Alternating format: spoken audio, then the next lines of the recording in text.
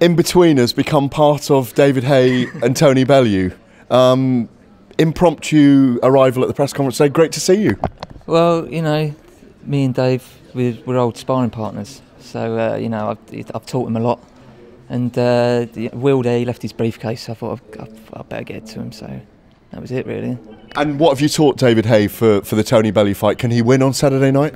I think he can win, sure. I think what was really interesting, it was an amazing fight last time round. It was a really interesting fight.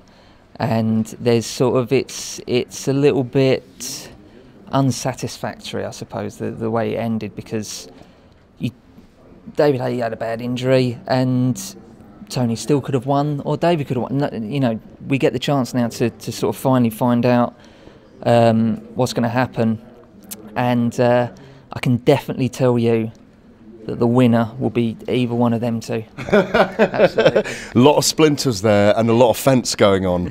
But if you were to pick one, instinctively, who would it be? Well, I've been a boxing expert now for about 12 minutes, but I'd have to go with David. Brilliant. Thank you very much. Not at all. Pleasure. Brilliant. Thank you so much.